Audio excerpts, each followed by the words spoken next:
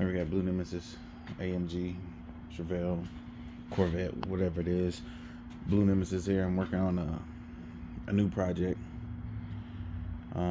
This is the new project of right now. I know I promised I'll be back on this bad boy. I actually went through it again. This is where I removed the mirror. I'm gonna polish this out. Finish the wheels. Stop it from being a shelf. You know, the whole nine. But we're gonna get to that. I get sidetracked. But I'm gonna get back to the Chevy. Don't get me wrong. I'm just sidetracked right now on some other stuff. This is the Hayabusa project that we're working on, Gen 1, 04.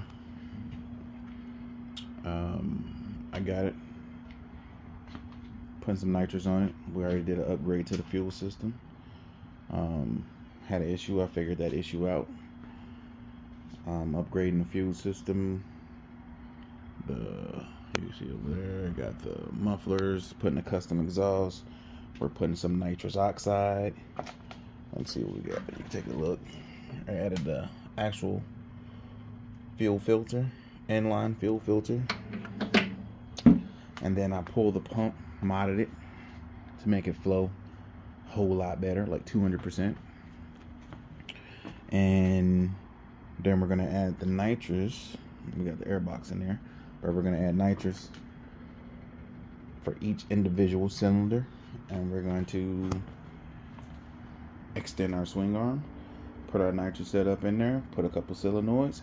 We might actually do a wet system because everybody does a dry system, but we're going to do a wet system, and we're going to get as much power as we possibly can out of it. Hence another reason why we needed to mod the fuel system. But right now we're going over some paint prep. This is going to be called a quick custom paint job on a Hayabusa. And you guys are going to be able to see what I did, how I did it. So I'm just going to give you guys a quick rundown of what I've done already. So I have took all the fairings off that I can take off. I got them up there. They're already sand and prep. I have some inside the beast. Sand and prep, ready to go. Everything else I'm working on the bike because I don't feel like taking this thing off. To be honest, I could take everything off in the tank and everything, but I'm not gonna do that.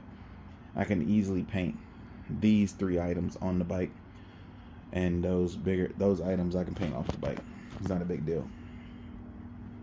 So basically, right here is already a painted surface. I might put some before pictures on here so you guys can see what it looked like, but it was like a purple and black.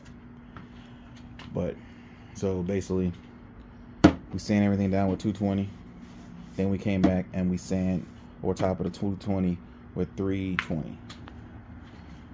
So same thing right here. These are factory stickers that were painted over, right? They paint and clear coat them into the thing, so I had to remove them. And we already sanded this tank down with 220, and then we sanded it down with 320 over top of that. And then we're gonna go back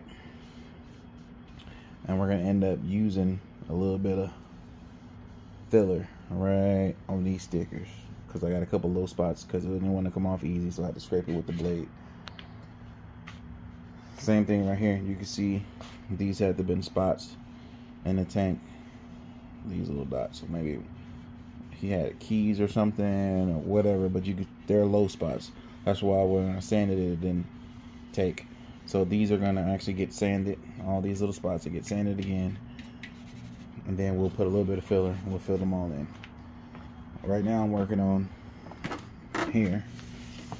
All right, I removed all the stickers. Still got some glue left. I gotta get off with some solvent, and then I'm gonna sand all these areas, sand everything up in here. In here, we're gonna do it all 220 first because it's already a smooth surface, so we're gonna sand it all really good with 220.